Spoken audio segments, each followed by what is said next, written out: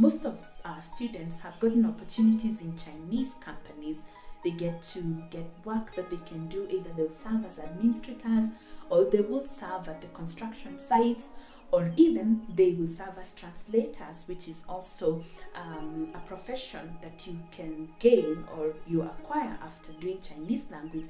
But not only that, international companies, even the United Nations, the embassies, a place where you can work. You can be a tour guide. I know some of our students who are tour guides and they're doing Chinese so that they'll be able to serve in the tourism market. But not only that, teachers.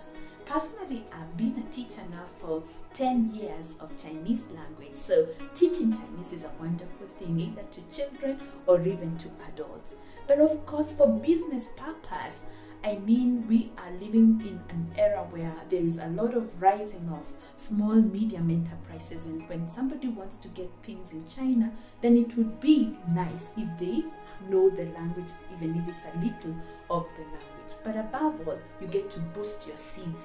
By having any additional language whatsoever, your CV is better placed than the rest of the others.